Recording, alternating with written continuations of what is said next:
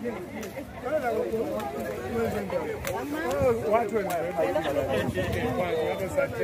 know, the issue of looting, we found people who were intending to loot Mr. Price, but it is not communicated next to Mgeni Road. But in that area, no one is communicating that the police confiscated a vehicle with the goods and they were able to block them to continue with looting.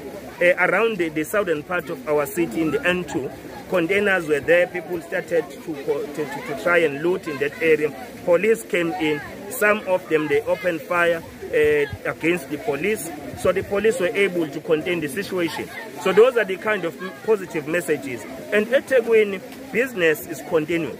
As we speak, there are industries which are operational, there are companies which are opened and they are doing their business. It's unlike what is being communicated, that everything is shut down in eThekwini. We are working with companies like Toyota and many companies which have been affected by our substations, which we are really fixing 24/7.